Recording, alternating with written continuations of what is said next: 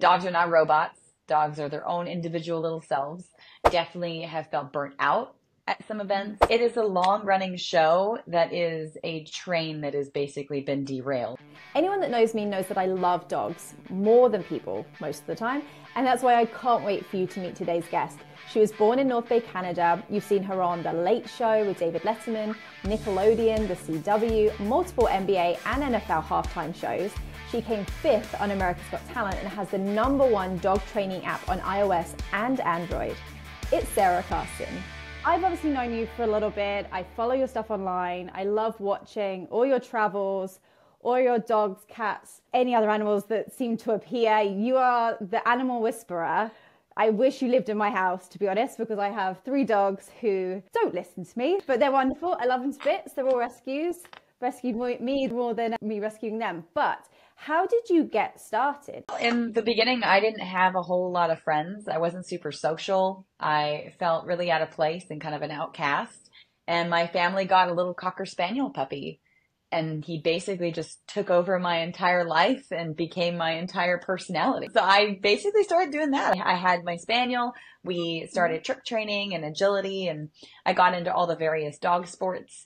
And I initially just did it because it was a fun thing to do. And I felt like every time I came home, the dog was excited to see me and I enjoyed spending time with him, you know, just basic like companionship. But I wanted to do more. And so I started to train other people's dogs, and I got into, like you said, sometimes there's random animals on my feed. I've trained chipmunks, I've trained cats, all of the things.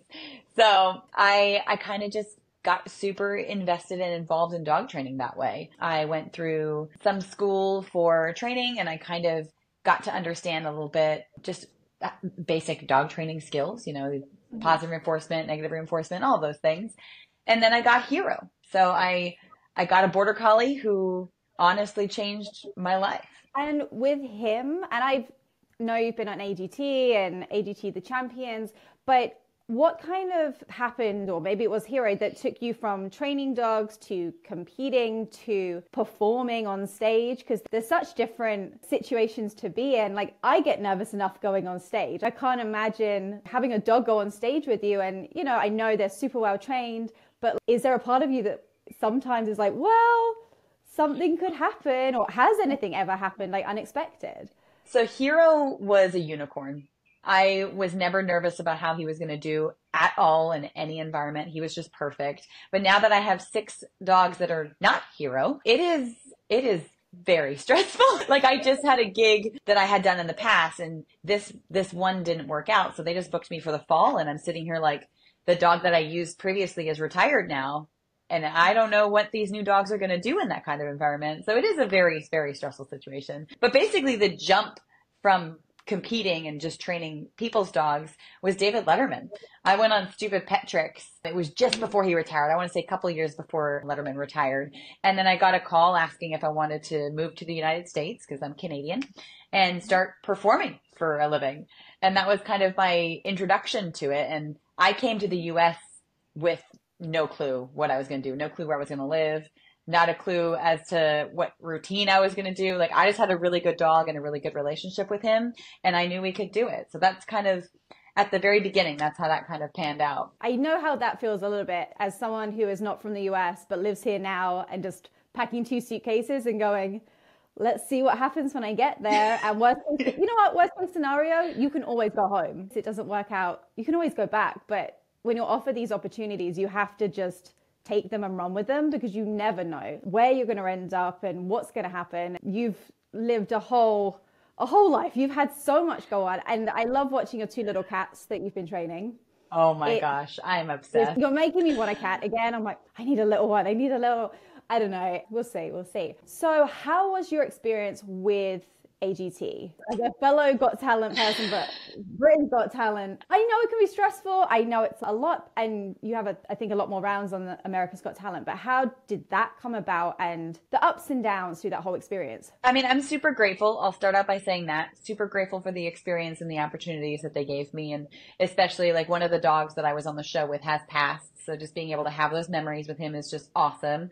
And so that experience alone was worth every anxiety attack and mental breakdown that I went through. But the show really, it is a long running show that is a train that has basically been derailed, that is just going through the tracks. So it is a lot to deal with, especially with someone that has dogs on the show. I personally never really felt like the dogs were super welcome. I think that they go towards like magicians or singers or group acts that are really easy to communicate with and organize. But like a dog, like you said, that dog could go on stage and be scared of something and not want to perform.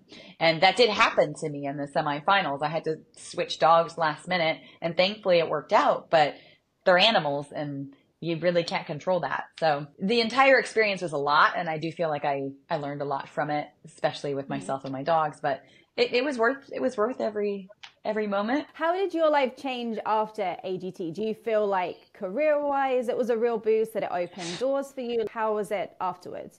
I mean, any form of attention like that is going to open up some doors. I got some really cool opportunities, but it did, for me at least, didn't really do a whole lot because COVID happened. And then I feel like COVID was just a really big reset button. So I did it, got a whole bunch of opportunities, went back and did champions, and then COVID happened.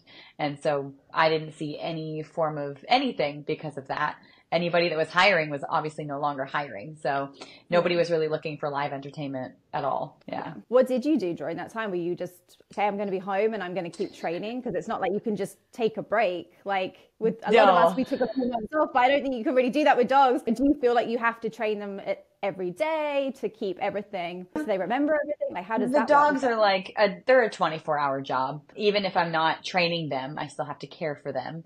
So thankfully, like my dogs live in a kennel, so they have that separate space for themselves. But I mean, they come in the house and they do dog things. We go on hikes, we do training, all that stuff. But yeah, during COVID, I was not able to take a break from dogs, but because I wasn't working, I was able to write a book. So basically I spent the entire year writing a book. I have it. I have your app too, but we'll get to that. But for anyone that doesn't know, tell us about your book, for anyone that hasn't seen it. Yeah. So I was reached out by the publisher asking if I would be interested, and I had always really wanted to write a book.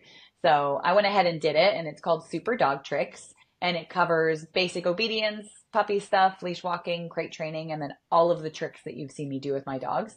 So it is a super, super cool thing that I was able to wrap in a bow for people to take home and, like you said, put on yourself and hopefully teach your dogs some new tricks. So that's for anyone. If you have a new puppy, you have an older dog, that's for anyone. It's not just someone that wants to get into what you're doing on like such a big scale. It's more, for everyone. Yeah, it's just a great way to bond with your dog. So just taking like 5 to 10 minutes a day, using your dog's meals just to teach them sit or shake a paw or roll over, like that kind of stuff will help build that relationship. 100%. I think most of your dogs have been border collies, right? Am I right in saying that? Mm-hmm. So are there certain breeds that are somewhat easier to train, or do you usually work with certain ones? I know obviously size as well, like mine are tiny, they're like 4 pounds, so they have a bit of a restriction on what they can do. I take her agility training though, but she has like a little tiny ramp, not this huge thing. Oh my gosh. She tries, Vesta. But yeah, why border collies? Tell us about that. It really just comes down to, it's a job.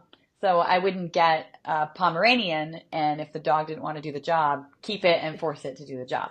So getting a border collie, it was like, this is a working dog. These dogs live to work. And I've had 4 border collies that didn't want to do it. They could learn all the tricks because they love learning. But once you put them on a stage in front of people, they're like, this isn't for me. But I do have 1 golden retriever, but he's not your average golden retriever. So he's a field golden. He's bred for hunting, and he's crazier than the border collies. He lacks brain, but he has the stamina and the energy and like the work ethic like a border collie. So it really just comes down to finding a dog that wants to do the job. It's so funny you say Pomeranian, because I have one falling asleep next to me who always has to be with me, will follow me around, go to the toilet, she's like right there. I'm like, I did 2 minutes, give me 2 minutes a piece. I'm like, I love you. But yeah, I literally found her on the street near my house, like wandering around. They find me. I don't need to go looking. They'll just turn up at my front door, bless them. But I always hear about like the cat distribution. Like, you know how it's like, oh, they've chosen me today, and then there's just a stray cat. I've never heard of dogs doing that, so that's a new one for me. It's ridiculous, if I'm honest. Like, I love her to bits. They're all older now. Like, my oldest now she turns 17 this year. I mean, roughly. Wow. 17, she's been doing pretty well. She like lost some of her sight this year, so that's been like the biggest thing, even more so than her heart. She has a heart murmur, enlarged heart. So she's on meds every day. She sounds like she smokes a pack a day with her cough.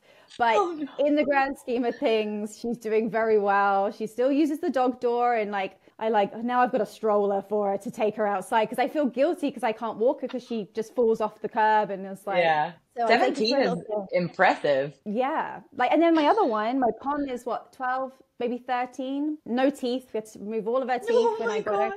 They were all rotten in her mouth, all this stuff. So I'm the person that has all the dogs that have got something wrong with them. The geriatric dogs. Literally. They're living forever. I'm like, this is great. And because my oldest is my first dog ever. Yeah. I never had dogs before, so and didn't know what I was doing when I got her. I went into a pet store to buy treats for a friend's dog, and they had adoption day. And I was like, oh, here's that little dog. Let's just look. No one ever just has a Nobody does. For the dog. I had no idea. Didn't have a clue. And then they got her out for me, and she sat on my lap and just didn't move. And I'm crying, and you hear the story and all the the past and whatever. And I'm just bawling.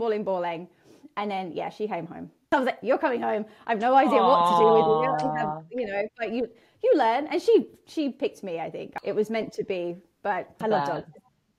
It's the only reason I want to get a bigger house is so I can just adopt more dogs. Yeah. But that's my dream one day. I love it. Keep adopting the old dogs that are, because it's tough when they're older. Everyone wants the puppies. Okay, so tell us about your app. Why the app? How did that come about? How do you even start that kind of thing to go, I'm going to put this out to the world? Yeah, so I knew that I wanted to do an app. I thought that it would be a really creative, unique way for people that have a busy schedule or are stuck at home to bond with their dogs and do something with their dogs. So I actually got an email from Mike and Alice. They're the developers on the app. And they basically had created the app. They had it all completed, and they just needed a dog trainer. And so it was just the perfect opportunity for us to get together and make it happen. We released it the day my audition aired for America's Got Talent, and it's grown a lot since then. But it's been app of the day several times on the App Store for iOS. It's won awards for Google Play Store. So it's doing pretty well, and we're just really excited to build a community on there and help some dog owners out. How did you decide what sort of things you were going to put on there? Obviously, there's certain things that everyone needs to know, even if you want to learn the basics, just to be able to go out in the world with your dog, go to the dog park, things like that. For someone that's just trying to get by, trying to get their dog to do the bare minimum, how do you decide all that kind of stuff? So the app initially started out with just tricks. It was very, very basic, but it was just tricks, just the stuff that you were going to see me do on America's Got Talent. And then it did grow into crate training, leash walking. Now we have a full-on puppy program. So when you get a puppy, you can go on there and follow step by step what you should be doing each week to make sure that your puppy has success. It started out as just a simple, let's teach our dogs to sit down, stay, shake a paw, and now you can go on there and learn nose work and dock diving and agility and a whole bunch of stuff. There's a lot of dog trainers out there. I see little clips here and there pop on my Instagram. But what do you think sets your training apart from others that are out there? So I always tell people, and I've said this even before my book and before my app, the proof is in the dog. If you're trying to get your dog trained by someone who can't demonstrate with their own dog what they're trying to teach you, kind of a red flag. So I think that what sets me apart is that I've had so many successful dogs. Even the dogs I've rehomed to pet homes, they've been very successful. They can do all the behaviors. They're just not cut out for my lifestyle and the traveling and the performing and the constant change of environment. But they were all very well trained and could do a boatload of things. So I just really think the proof is in the dogs. And I know Hero is extremely special, but I've been able to basically do it again with every single dog I've owned. Have you ever taken other people's dogs? Will people come to you and be like, please train my dog for whatever reason, whether it's within performing or magic or just needing that bit of help for whatever reason? Do they come to you for that still now? I've done board and trains here and there. I don't typically do it on a regular basis just because of my own travel schedule. But in the fall or the winter months, particularly, I'm not very busy. So I'll do board and trains here and there. It's definitely case by case basis. I'm not going to say I don't enjoy it, but it is a lot of work, especially when somebody is dropping their dog off from across the country and you're trying to communicate with them what you're teaching the dog and how they need to keep it up and all that stuff. So it is a lot of work and it's very stressful, but I still do it from time to time. I guess you only have a certain amount of time too. It's not like it's just, let's see how long it takes. It's like, you've got a few weeks or a month or whatever. And it's like, we've got to get this done because you need to go home. Exactly. So I mentioned earlier, I obviously have all rescue dogs. I didn't get them when they were puppies. They've all been older. I think the youngest was 2 when I got her. The next one was 6. The other one was like 11 when I got her. Oh. Yeah. And there's definitely been some struggles along the way with training. I've not pushed them because, you know, they're not coming on stage with me. We're not really traveling very much anymore. Like I used to take my 2 backstage. So we had the same carrier. They would like go in and like they had their spot. So it was consistent. They knew like, okay, we go to work, there's the dressing room, there's the noise of the stage. So they're very, very good. But do you have any advice on someone who is adopting a dog that's slightly older, like a rescue dog, and how to, like I was trying to take my oldest to like a PetSmart or somewhere like that to do training. And it was really difficult. She was scared of the clicker that they had. We had to like reverse everything. So she would do something, then we put the name or the word to the action, because you couldn't go near her, like you couldn't touch her. It was a lot in the beginning. She was really scared of men. It was all these things. So it was a very slow process, and like just spending a lot of time like cuddling and being like, see, this is safe. But do you have any advice for someone? Because you have some amazing rescues in Vegas, but it is, you know, there's a lot of dogs that are returned because it is hard. I think people are still under the impression, even to this day, that they can go to a shelter, get a dog, and it's going to be perfect. Dogs are not robots. Dogs are their own individual little selves. And I always try and tell people, if you're going to adopt a dog, it's really important to maybe just test the dog out. There are a whole bunch of simple tests you can do, noise tests, people tests, dog tests, just to make sure that you know what you're signing up for. Because like you said, a dog is basically a lifetime commitment for the dog. Dogs live a very long time, sometimes 17 years, and you need to know what you're signing up for. And so I, like personally, yes, I do this for a living, so I'm looking for very specific qualities, but I wouldn't take a fearful dog. I wouldn't take a reactive dog. Sometimes those are things you can work through, but sometimes it's also things that you just have to manage. So it's just really important to know what you are getting into.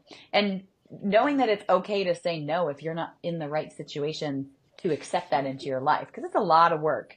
And I mean, coming from somebody who has to manage a border collie that will kill another dog, like it's a lot of work.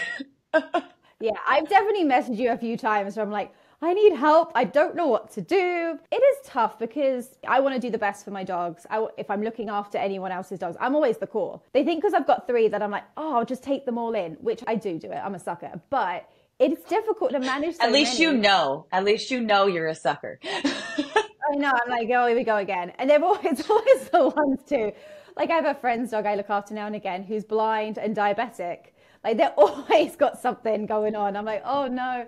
So having to learn how to give him the shots and stuff. It's such beautiful dogs though. But yeah, have you ever had a moment throughout your career, whether it's in personal life or work life, where you've thought, you know what, maybe this isn't for me. Maybe this is too much, too many dogs, too much responsibility. Has it ever just been like that? Maybe this isn't the right path for me anymore. And if so, how have you felt inspired or been motivated to push through that and be like, no, I love this. This is what I want to do. So I've been doing this for about 14 years now. And I feel like I know that this is what I was meant to do, but I definitely have felt burnt out at some events or competitions or whatever it is that I get into with my dogs. And honestly, the best way to get through that is just to, 1, feel the emotions, never bottle that up, and 2, just to talk about it. So I have several friends that I will call or text and just talk about stuff like that. But I'm nearing the end, and I know I am. I want change. I want something different. I've been taking care of dogs for the past 14 years and driving 40,000 miles a year. And so it's a lot. And I know like most people fly, and those people would probably say the same thing. Like they're sick of flying and they're ready to drive. And like, I've done the flying thing and the driving thing, so I'm just done. But I do still own an RV, and like I finally do have a house. So I've really enjoyed being home. But yeah, the performing aspect of my life, I think, is slowly coming to an end. Like maybe, I don't know, in the next few years, we'll see what will change. But it's just a matter of loving what you do and then knowing when it's time to stop, which is not a bad thing. You have to take care of yourself at the end of the day. So I definitely believe change is good. You do things as long as you want to do them, as long as you feel good doing it. I feel like the pandemic was definitely a time for me and a lot of performers that I knew that we had to take a step back and be like, wait, this could be it for us. What else can we do? What else do we love?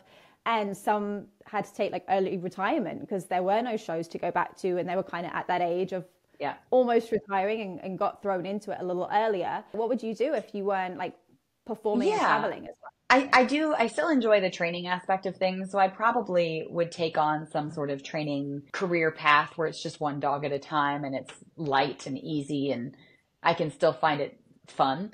Because when you have so many dogs, it can become really overwhelming and you kind of just lose that joy. I get asked all the time, like what I do to get out of that. And there really is no easy answer. Yeah. It really is just, you got to get up, you got to take care of the dogs, and you got to force yourself to do the job, which is basically what people that do 9 to 5s do. So it's the same thing, even if you're an entrepreneur and you're doing it yourself. Are you at 6 now?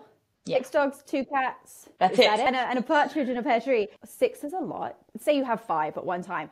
Do you get to that point and then go, okay, they're all at a very well-behaved, well-trained place, I can now bring in another one? Or have you ever brought in 2 brand new? I've always had the rule of I don't get another dog until the previous one is trained. And I think the closest I got was I brought in 2 puppies at the same time, but one of the puppies was not staying. So it really wasn't that bad. And then I got Joker. He was 8 months when I got him. I had him for about 4 months, 5 months maybe. And then I got another dog, but that dog was 1.5 years. And so I never got 2 dogs that like were very green at the same time. Like, yes, the puppies were, but one wasn't staying. So it wasn't as difficult. But yeah, typically the rule is don't get another one until the previous one is trained. So on that note though, have you ever trained a dog and they've kind of reversed in their training? Does that ever happen? I'm going to say it really depends on the dog's age, because dogs will mature, go through fear periods and growth spurts and all of that stuff. Hawkeye is probably the best example. Hawkeye can do every trick in the book. He has a beautiful walking handstand. He can jump rope. He can do all this stuff, but he visibly does not enjoy it. And that happened over time. But there were signs when he was younger that I could definitely read that he was not going to be a trick dog. But as he got older and matured, he 100% shows that he does not want to be doing the thing. So I think like in that regard, yes, it definitely can happen. And then when it comes to that point, because obviously, like you said, it is your work, it is your business. You've got to travel like everyone, we've all got to pay the bills. So then are you just looking for nice homes for these dogs? Like, do you have people that you know? Like, how have you dealt with that? And how do you deal with that? Like inside, I get attached to other people's dogs that aren't even mine. So how do you handle that one? Well, I will say that it gets easier. Every dog that I've placed goes with friends and family. So it's not like I never see them again. The biggest thing for me is I used to have a dog named Loki. He did America's Got Talent, and then he got sick at about 2 years old. I spent well over $30,000 trying to figure out what was wrong with him. The conclusion was he had an undiagnosed autoimmune disease. And when his steroids stopped working and I had to euthanize him, I withdrew my emotions when it comes to dogs. I am nice to them. I take care of them. I make sure they have everything that they need, but that is it.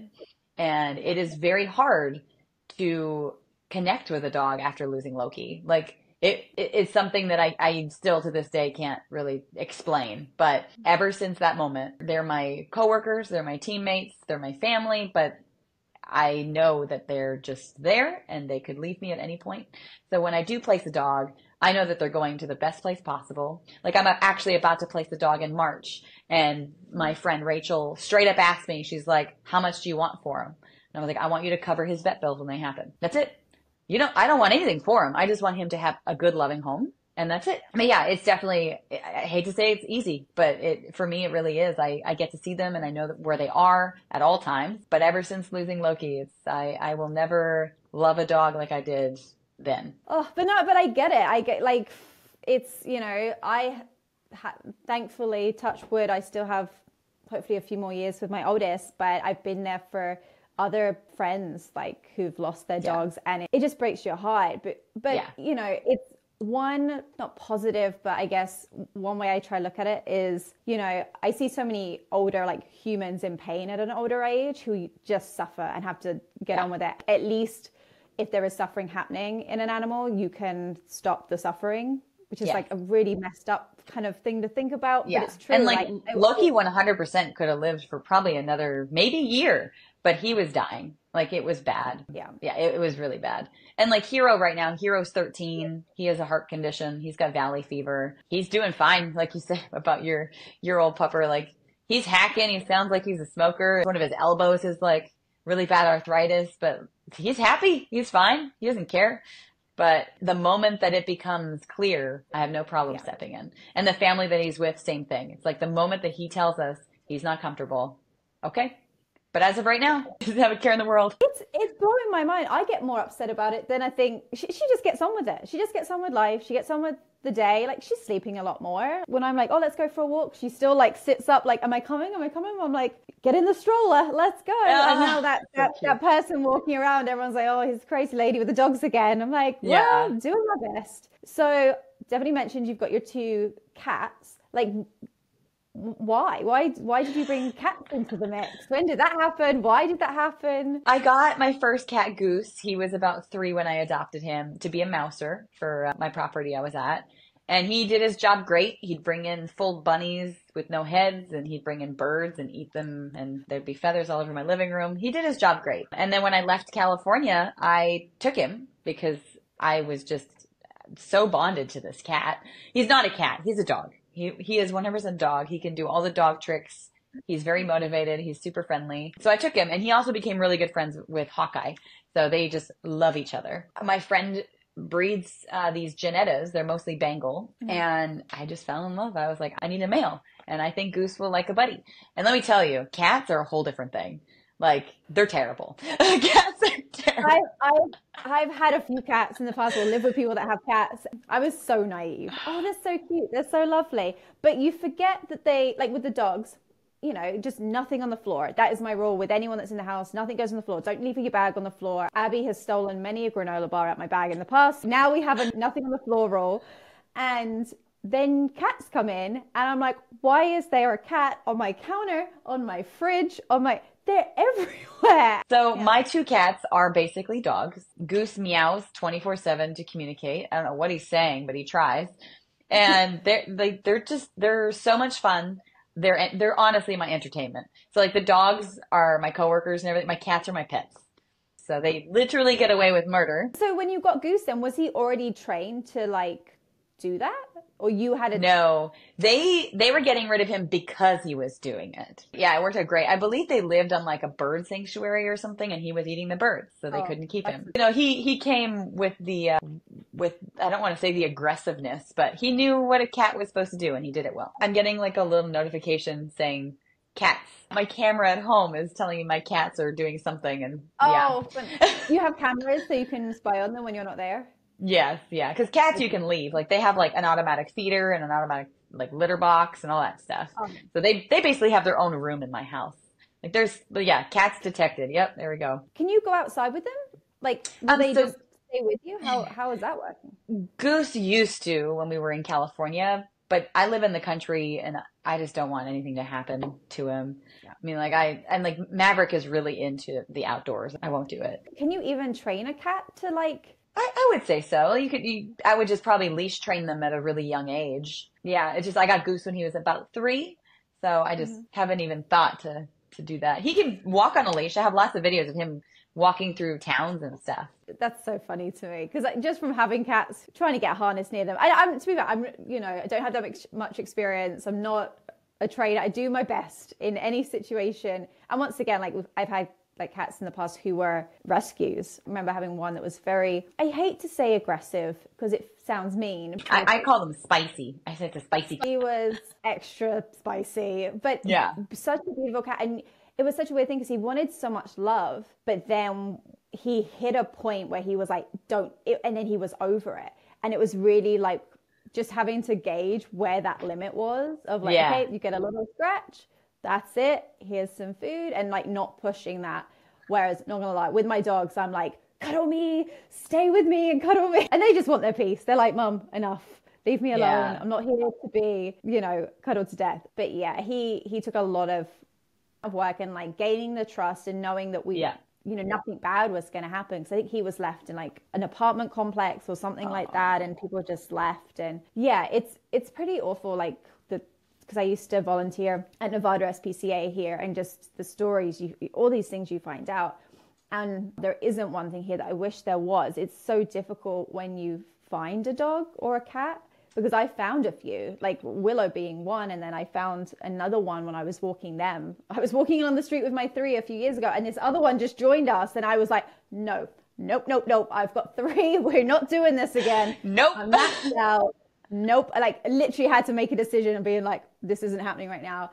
And like took my others home, put them in my car, because I was like, I don't know, you don't know if they have their shots and all this stuff, right? And put them in my car, and then like, I don't know what to do. And it was like a Sunday night, ran to the closest vet so they could check if you had a chip or anything. No chip, no collar. And I'm like, what is going on with these people that, they just don't do these things for their dogs? And there's nowhere to take them at night. I was like, I guess this dog's staying with me tonight. I drove around the neighborhood just looking for people that looked like they'd lost a dog. And yeah, it was a real shame. It was an older couple, and he were like out walking looking for him. And I was like, I went and got them a collar and stuff. And they were like, yeah, he keeps like taking it off. And I was like, oh get my a chip. gosh. Like, how do they not like know this stuff, or why are you not being told this at wherever you're getting your dog from? It's unfortunate, but yeah, I wish we had that here, where there was a place where any time of day, if you find a dog or a cat, you can take it somewhere. I could never imagine not keeping my dogs, like my puppy, my loves, but like things happen, right? When people can't look after them anymore, or people get sick, or family members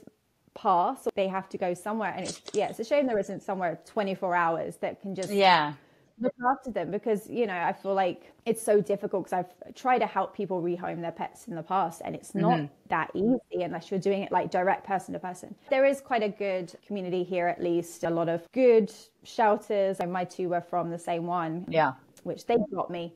I got Abby, and then 2 years later, it was 2 years later, they were like, we have another dog for you. I was like, I don't need one. I have one already. She was an angel too. Was great off the leash, would just walk with me, was so well behaved. As soon as I said her name, she would just stop, and I was like, okay. So once we got over the fear, I couldn't believe how good she was. And I was spoiled with her completely. Walk backstage with me, like I'd take her everywhere, like be in the car with me, let's go wherever we're going. And then little Minnie arrived. They're like, oh, we have a little one, she looks just like your other one. She is nothing like my other one. She is not spicy, but she's got an attitude. She's a long Chihuahua. Oh and my gosh. She's not like a yappy one, thank goodness. She doesn't live up to that stereotype, but she stands up for herself, all 4.5 pounds of herself.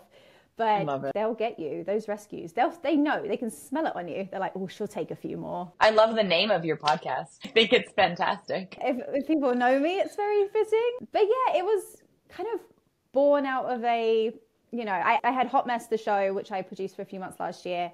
I use the term all the time, hot mess, because, I mean, same as you, like people see us on stage or see us performing or, competing or whatever we're doing, and they see this very finished product. And I don't think people realize the amount of work that goes into it. They just find it easy. Some people just find their calling, but there's still so much work that goes into it. Yeah. Physically, emotionally, mentally, like in every area. Some of the episodes and some of the solo content is more about kind of the behind the scenes of that. And it's like, yeah, I go up on stage and throw a smile on and everything's wonderful, but then I don't get to have like a bad day. Doesn't matter what's going on at home. Doesn't matter. I'm going through my divorce. Like, all right, throw on a happy face. Let's go entertain a few hundred people in Vegas. So I've been there. I know. And it's tough to juggle. You really have to compartmentalize and be like, I will deal with that feeling later. Right now, this is about these people. Yep. They paid to see me do X, Y, and Z. They have not paid to give me therapy right now or watch me have a meltdown. So here we go. It's a new thing. It's fun. This week's been all like people that I kind of know or friends, because I've never been on this side asking the questions, and it's a bit daunting. Yeah. And I don't luckily I'm editing everything so I can be bad and like learn. It's just new. I'm just putting it out there.